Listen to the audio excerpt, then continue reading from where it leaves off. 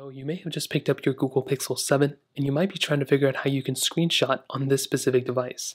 Now doing it is actually much easier than you may have expected. So the first thing you want to do is you want to go and fling your phone to the side and you want to go and take a look at the power button and the volume button. And all you want to do is go and click the power button and the volume down button at the same exact time. So all we're going to be doing is clicking this button and the volume down button, and all we're going to be doing is clicking it. We're not going to be holding it.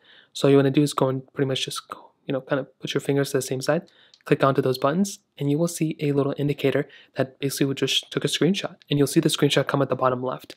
Now what you can do here is you can click on that image and you can go and view the image there, or what you can do is you can make your way over to Google Photos and you'll basically be able to see the specific photo here too. So here what I can do is I can click do not backup, don't allow, whatever, it doesn't matter.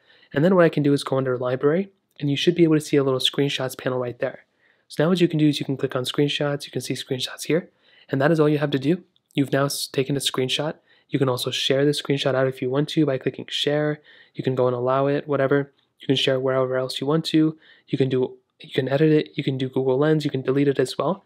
But again, to take the screenshot, power button right here and the volume down button, do them at the exact same time and you'll be able to take a screenshot. So that is pretty much how you do it.